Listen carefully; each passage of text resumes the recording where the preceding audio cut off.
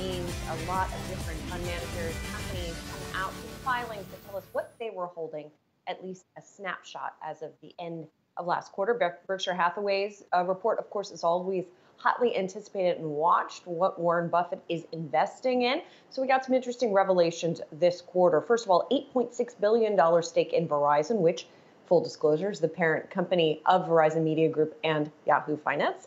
$4.1 billion in Chevron, also sold out of an investment in Pfizer, increased stakes in some of the other drug makers, and also trimmed some stakes in the bank, sold off the remaining $93 million investment in JP Morgan and trimmed a Wells Fargo holding by $1.4 billion. So interesting here, these various moves.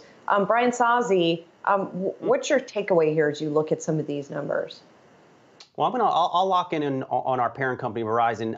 Verizon shares, it is the second most trafficked ticker on the Yahoo Finance platform right now, and understandably. But look, Miles has been following Warren Buffett for years, and I would argue this is a classic Warren Buffett type of investment. You look at the stats right now, P multiple about 10.5 times on Verizon, yielding about 4.5%, building out 5G infrastructure. This is something that I think Buffett has gotten a lot more familiar with, given his Apple holdings and how they're rolling out, or they have rolled out the 5G iPhone. This is a classic bet on America, Miles. And you know what? So is Chevron, even though Chevron, I would say, has really been struggling here. Yeah, I think if you look at the portfolio over the last couple of years, I mean, take the Amazon stake, for instance. Clearly, that's more, Ted and Todd influence within what Berkshire is holding. The Verizon one, Sazi, I would agree, does sound like kind of classic Buffett. To me, though, it does feel like he's kind of just clipping the dividend. I mean, I think Verizon stock is 4 and some change percent dividend yield. Not a lot of yield to go around right now. Obviously, Berkshire's always had a huge, treasury position. And for a couple of years there, 2017, 18, actually wasn't the worst thing in the world. You actually were getting a couple percentage points, in 1s and 2s and 5s and stuff like that. Now, obviously, you're getting pretty much zero across the board. But it's surprising, I guess, so you run through those stats odds. The other thing with Verizon stock, it's gone nowhere in kind of a long time. Maybe the view is that after so many years of basing, and Jared will tell us this, from the technical perspective, you create a base for a long time and you break to the upside, which Verizon has absolutely not done. But if it did,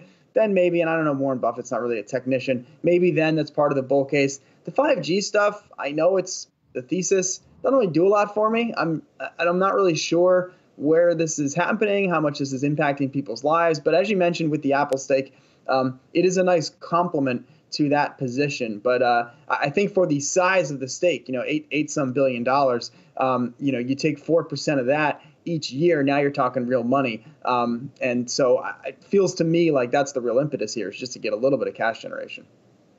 One other thing I would say is, away from that increasing his stake, it's interesting to me the trimming of the financials. And yes, of course, Buffett has been a longtime bull on the financials and has had a lot of appreciation of that since the financial crisis, when he was sort of a longtime supporter. Nonetheless, we have a lot of investors coming on pointing to, expansion for the financials, right? If you've got a yield curve that is steepening, that's going to be good for the financial companies. If you've got rates rising, if you've got the economy growing, all of these things traditionally are good for financial firms. So it's interesting timing there as well, to have him get out of a JP Morgan. Wells Fargo is sort of its own case, I suppose. But still, that to me is also kind of an interesting move, even if the remaining stake in JP Morgan was, by Berkshire standards, pretty minor here.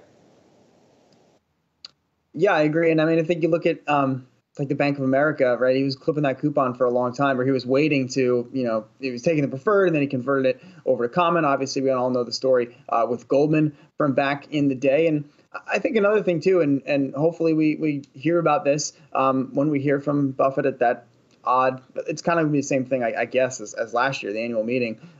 There won't be the whole hoopla over there in Omaha, but hopefully we'll hear from him and Charlie for some time. And I think the speed with which this crisis came and went probably also leaves Buffett sitting there thinking, I guess that was it. I mean, I think he'd probably be the first one to tell you the math suggests there won't be another major crisis before the end of his investing career. And this one came and went in about 6 weeks. And I don't think those kind of fat pitch opportunities Lloyd Blankfein calling him in the middle of the night, begging for capital. That didn't really happen, even though it seemed like it might for a time. Fed stepped in, things turned around quickly. And so story remains the same, right? We go back in time 7 years. Buffett's got all this cash. What's he going to do with it? Well, 2021, Buffett's got all this cash.